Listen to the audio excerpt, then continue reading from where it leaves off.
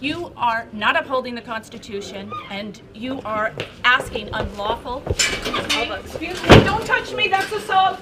Don't touch me. How dare you? Don't touch me. You're restricting my entrance. Do you know if you restrict someone, it's actually rape under the law? Really? It is rape under the law. If you prevent someone from leaving or entering a building, I am a woman. Oh yeah? You are a man. I don't know you. You are restricting my thing, my entry into this building. If you want to come in, all you have to do is put on a mask. I don't consent to putting on a mask. Well, then you don't get in. Would your mother be very proud of you? My mother will be absolutely ecstatic. Thanks very much for asking about her. I do not consent. I want to go into this building. To you, sir. Come here. I want to go into the building. If you touch me without my consent as a man, it is an invasion of my bodily integrity. That this is the same thing that happened in Germany in 1933 and 1934. And this is how tyranny starts.